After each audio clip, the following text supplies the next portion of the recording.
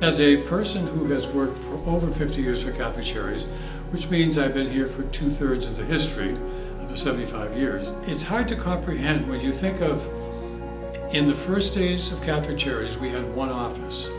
So I would get in my little Volkswagen Bug and go out to Somersworth, New Hampshire to provide support and care to a family that had a developmentally disabled young daughter. I would then go up to Plymouth, maybe the next day, and meet the needs of that family struggling. And then maybe that third day, it would be Winchester, New Hampshire. So the fact that we reached to all corners of the state, even from one office, was, for a lot of people, you come this far to help me?